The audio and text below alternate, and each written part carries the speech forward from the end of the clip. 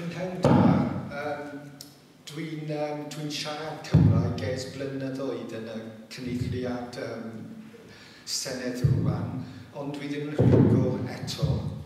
Felly byddai i'n siarad yn Saesneg. Yeah, I've been learning Welsh for a long time, but I'm not fluent yet, unfortunately.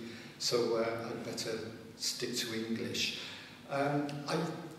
First of all, thank you very much for the invite to come along.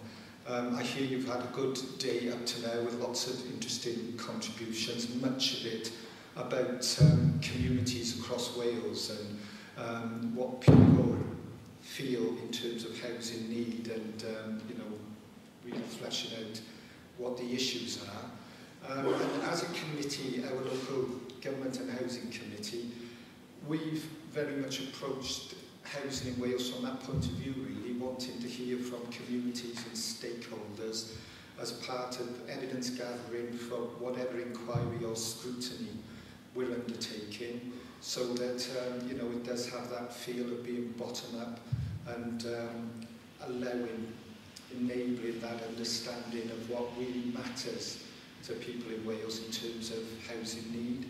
And we start from, I suppose, the very obvious premise, really, that housing is an absolute basic, that for all aspects of life, you need good quality housing.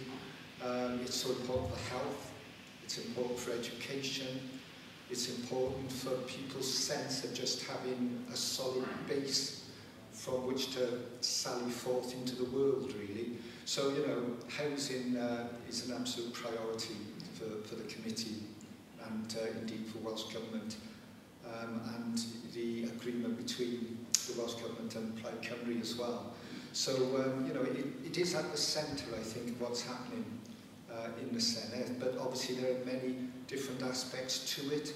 So as a committee, we've said that we'll have an overarching approach in terms of appropriate housing, but there are many different aspects of that, the social housing, private rented sector, rough sleeping and homelessness, issues around second homes in Wales, the new sustainability agenda. There are so many different strands to it. We've done quite a lot of work, particularly on rough sleeping and homelessness, and at the moment we're dealing with legislation in terms of committee time more than anything else, because that's something that we have little choice about, really. It's part of the Senedd processes. But once we get beyond that early next year, we intend to return to housing and look at the private rented sector in a bit more detail. So just to say, really, that housing will continue to be a priority for the committee. And it's not just about producing reports and then forgetting about them. We do intend to go back to reports and recommendations and hold Welsh Government to account in terms of whether what they've said in their response and their acceptance of recommendations is actually happening, actually being delivered on the ground. So it's future work that we do, but also making sure that previous work, is really having an impact.